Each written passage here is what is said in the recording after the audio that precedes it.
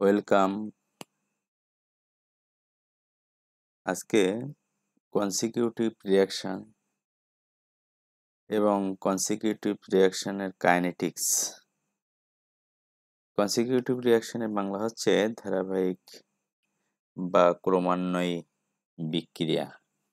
এই ধারাবাহিক বা ক্রমান্বয়ী বিক্রিয়ার গতিবিদ্যা নিয়ে আমি কথা বলবো।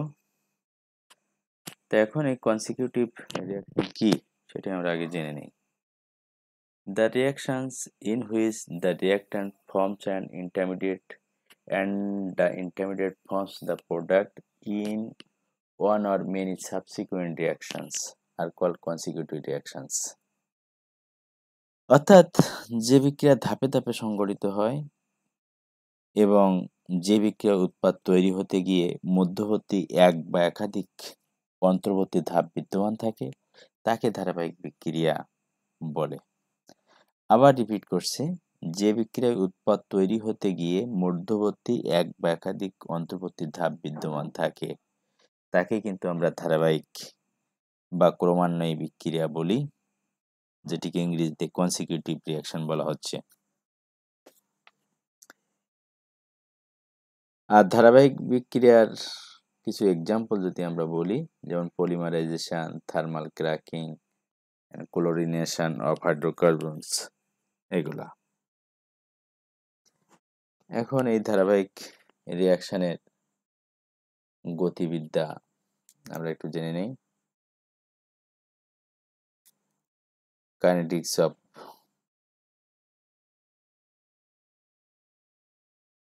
Consecutive reaction. কনসিকিউটিভ রিঅ্যাকশনের কাইনেটিক্স আমরা একটু দেখব।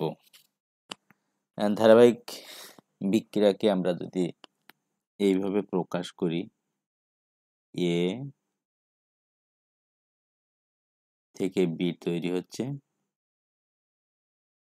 এ থেকে বি তৈরি করার ক্ষেত্রে এখানে যে রেট কনস্ট্যান্ট সেটা K1, বি থেকে সি তৈরি হচ্ছে, এখানে যে রেট কনস্ট্যান্ট সেটি K2। তো এই ধারাবাহিক বিক্রিয়াকে এইভাবে প্রকাশ করলাম। সামগ্রিক বিক্রিয়া কতগুলো ধারাবাহিক ধাপের ফল। প্রত্যেক ধাপের একটা নিজস্ব হার এবং বেগ ধ্রুবক আছে।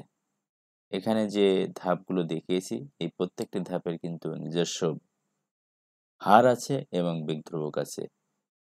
সবচেয়ে সরলতম ধারাবাহিক বিক্রিয়া হলো দুই ধারাবাহিক ধাপ বিশিষ্ট প্রথম ক্রম বিক্রিয়া, যাদের আপেক্ষিক বিক্রিয়ার হার যথাক্রমে এখানে K1 এবং K2।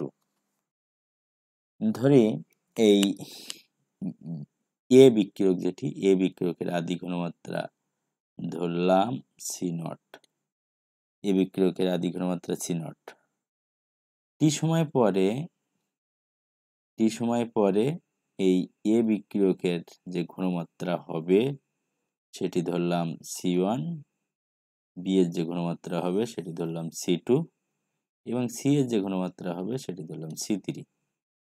সুতরাং আমরা কি লিখতে পারি? C0 ইকুয়াল লিখতে পারি C1 plus C2 plus C3। এটি কিন্তু আমরা লিখতে পারি, কারণ এ এর যে ঘনমাত্রা C0 সেই ঘনমাত্রা থেকে তো টি সময় পরে এর ঘনমাত্রা দাঁড়াইছে C1, বি এর ঘনমাত্রা দাঁড়াইছে C2, টি সময় পরে এর ঘনমাত্রা দাঁড়াইছে কত? C1, টি সময় পরে বি এর ঘনমাত্রা হয়েছে C2, টি সময় পরে সি এর ঘনমাত্রা হয়েছে C3। সেজন্য কিন্তু আমরা লিখতে পারি C0 equal C1 plus C2 plus C3, এটা আমরা লিখতে পারি। তো এ বিক্রিয়ক, যেটি এ বিক্রিয়কের হ্রাস পাওয়ার যে হার সেটিকে যদি আমরা লিখি এ বিক্রিয়কের ক্ষেত্রে, তাহলে কি লেখা যাবে? এ বিক্রিয়কের ক্ষেত্রে কি লেখা যাবে? ডি, যেহেতু হ্রাস পাওয়ার হার সেক্ষেত্রে কিন্তু dC1/dt, সামনে একটা মাইনাস হবে। ভরক্রিয়া সূত্র অনুসারে আমরা লিখলাম K1 C1।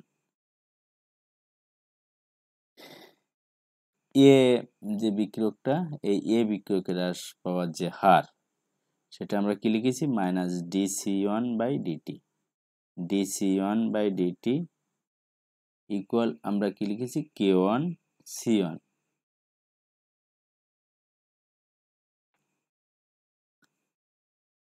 এটা আমরা লিখেছি। এখন এটাকে যদি আমরা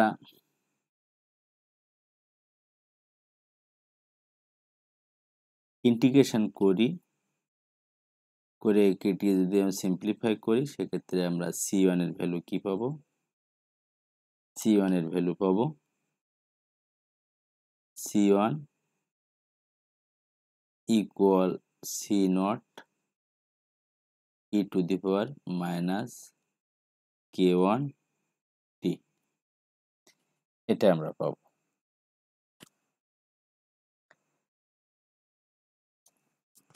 যেটি আমরা পেলাম সেটি আমরা কিভাবে করেছি আসলে সেটা একটু বলি। এটাকে কিন্তু আমরা সিম্পলি কি করেছি ফর্মে dc1/c1 এটা এই ফর্মে নিয়ে আসছি ইকুয়াল k1 dt। এরপরে এটাকে আমরা ইন্টিগ্রেশন করেছি। এটাকে ইন্টিগ্রেশন করলে কি হবে ln c1 হবে আর এই পাশে হবে k1 t হবে। যেহেতু ইন্টিগ্রাল কনস্ট্যান্ট সামথিং দিতে হবে তাহলে সেটি হলো z লিখলাম। যে সময় t ইকুয়াল 0 সে সময় কিন্তু c1 অনও 0 হয়ে যাবে। t এর মান 0 এবং c এর মান 0 যদি c1 এর মান 0 বসাই তাহলে z এর মানও 0 পাচ্ছি। z এর মান যেহেতু 0 তাহলে আমরা কি লিখতে পারি ln c1 ইকুয়াল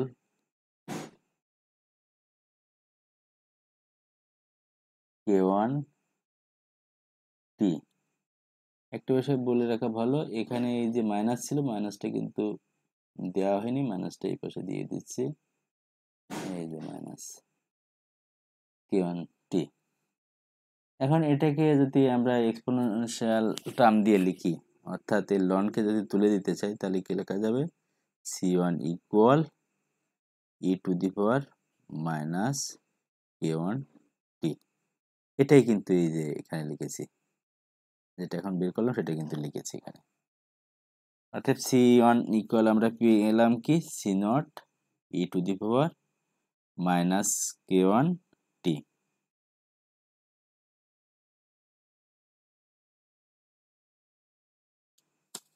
এটা আমরা এখান থেকে লিখতে পারলাম।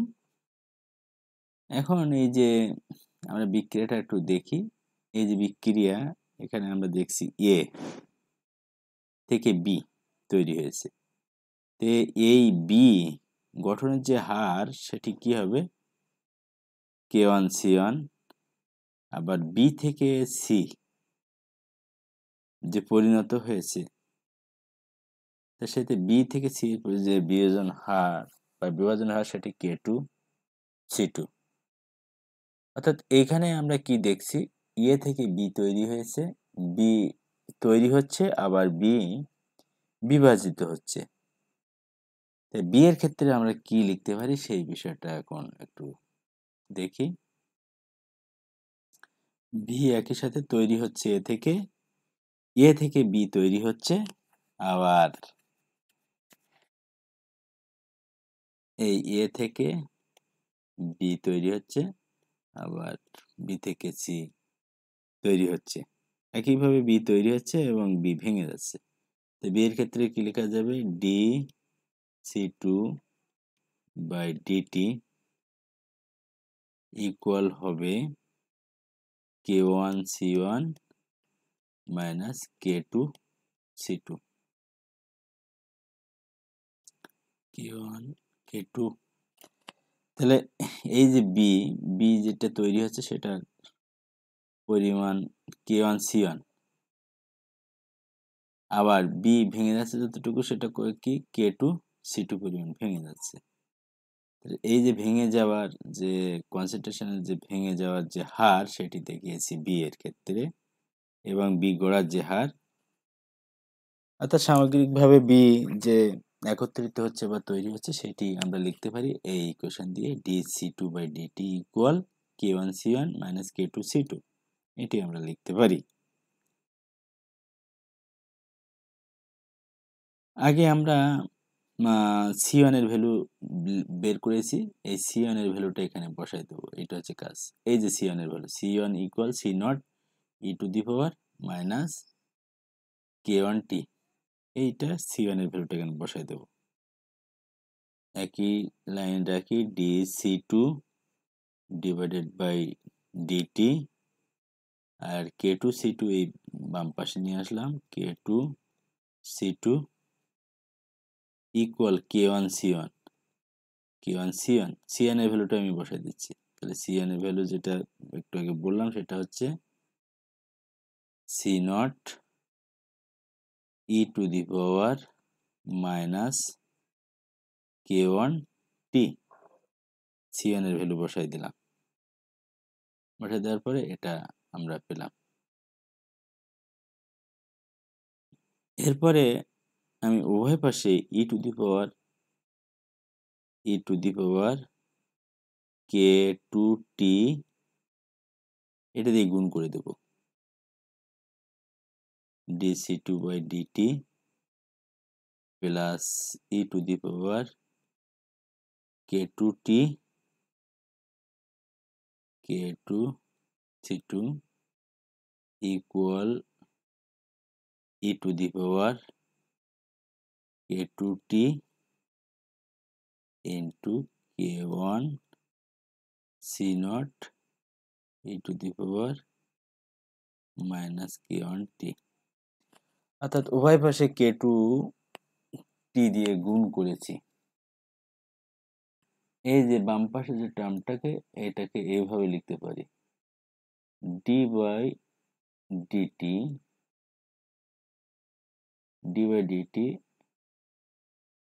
ই to the power K two T into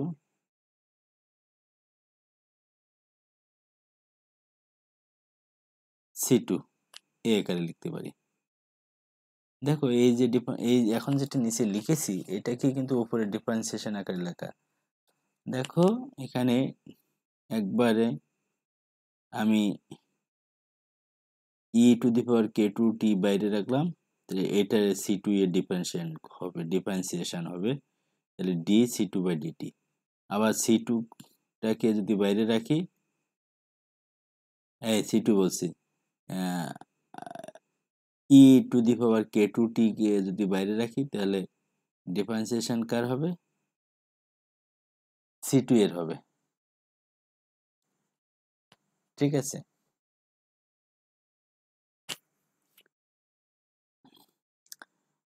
R C two কে যদি বাইরে রাখি তাহলে ডিফারেন্সিয়েশন হবে ই to the power K two টি। এই যে ই to the power K two T differentiation করলে এই ই to the power K two টি আসবে, এবং এই যে ই এর উপরে কে টু আছে, কে টু আবার আসবে, সেজন্য এটা, অর্থাৎ উপরের এইটাকে টোটালকে এইভাবেও লেখা যায়, equal K one C not E to the power K two টি, আর এখানে আছে ই to the power minus K two T, that is K two minus K one into T, এই আকারে লেখা যাবে। এই যেটা লিখলাম এটাকে এখন আমরা ইন্টিগ্রেশন করব, এটাকে ইন্টিগ্রেশন করলে বাম পাশেরটা কি হবে, C two E to the power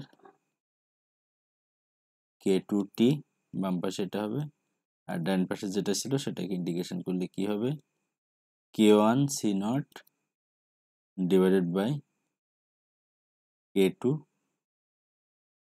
minus K one E to the power K two minus K one into T, এটা ইন্টিগ্রেশন করলে হবে। তো ইন্টিগ্রাল কনস্ট্যান্ট আমি এখানে জেড লিখলাম, এখন এই জেটের ভ্যালুটা বের করব। যখন টি ইকুয়াল 0 তখন c2 এর মানও 0। এই টি এর মান এবং c2 এর মান যদি বসাই দিই তাহলে জেড এর মান যেটা পাবো সেটা হবে minus k1 c0 divided by k2 minus k1। তাহলে জেড এর মান আমরা এখন বসাই দেব এই ইকুয়েশনে। বসাই দেওয়ার পরে কি আসে, c2 e to the power k2t equal k1 c0 divided by k2 minus k1 e to the power k2 minus k1 into t, আর যেটার মান আসছে কত, minus k1 c0 divided by k2 minus k1। এটা আমরা লিখতে পারছি।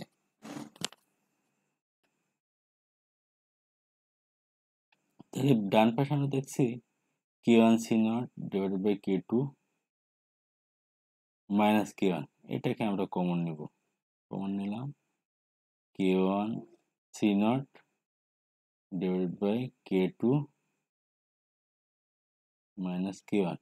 Common নেওয়ার পরে যেটা থাকে সেটি লিখি k e to the power k2 minus k1 into t minus 1। এখন এই c2 ইকুয়াল যদি লিখতে চাই তাহলে এই e to the power k2t এটা দিয়ে ভাগ করে দেব, তাহলে কি আসবে,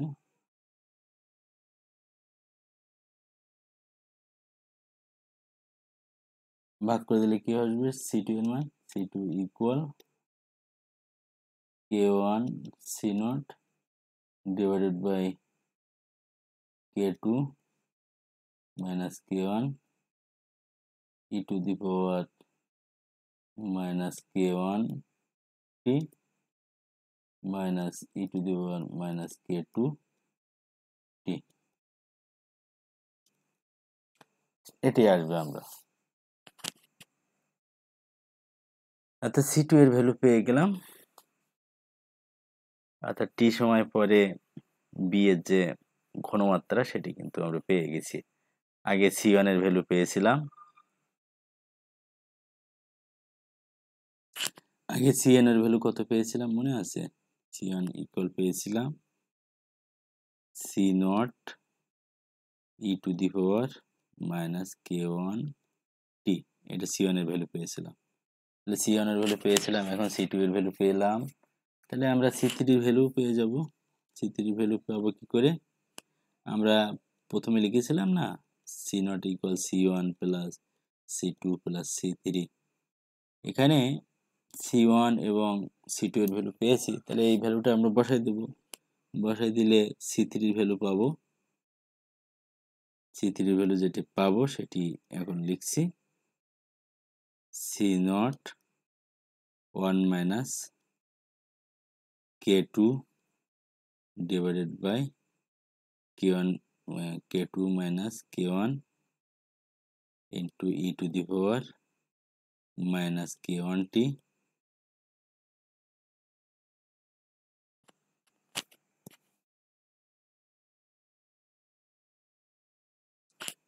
এটা plus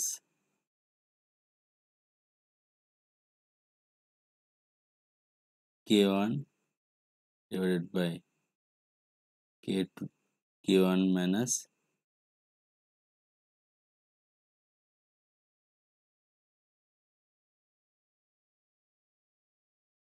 k1 minus k2 e to the power minus k2t, এটা আমরা পেলাম c3 ভ্যালু। c3 এর ভ্যালু অর্থাৎ এই c0 এর এই c1 এর মান বসাবো আর C2 এর মান বসাবো, বসাইলে আমরা C3 এর মান এই ইকুয়েশন থেকে আমরা পেয়ে যাব। যেটা পাবো সেটা এরকম।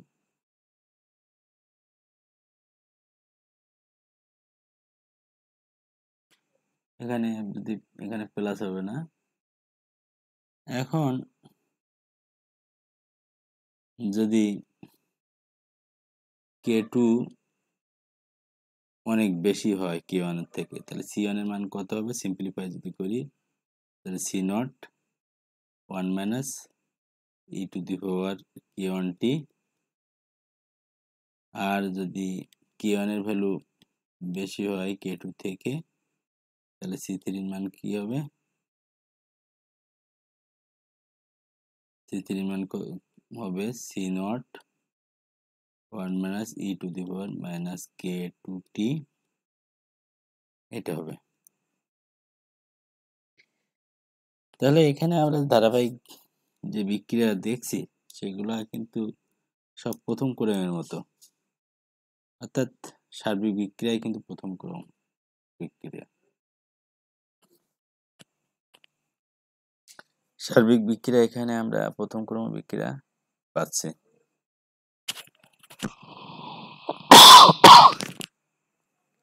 এখন এটাকে যদি আমরা গ্রাফে দেখাতে চাই তাহলে কেমন হবে? এদিকে কনসেন্ট্রেশন ওয়াই অক্ষে আর এপাশে টাইম। তাহলে এর ঘনমাত্রা হ্রাস পেয়েছে, সেটিকে এইভাবে দেখালাম। আর বি এর ঘনমাত্রা বেড়েছে, তারপরে বি থেকে সিইউ হয়েছে, এ থেকে বি, এটাকে দেখলাম। এটা হচ্ছে এ, এটা হচ্ছে বি, এটা হচ্ছে সি। এটা হচ্ছে ধারাবাহিক বিক্রিয়ার যে গ্রাফ বা লেখচিত্র সেটি দেখালাম। এই মোটামুটি ধারাবাহিক বা ক্রমান্বয়ী দ্যাট ইজ কনসিকিউটিভ রিঅ্যাকশনের কাইনেটিক্স বা গতিবিদ্যা। সবাইকে ধন্যবাদ এতক্ষণ সঙ্গে থাকার জন্য।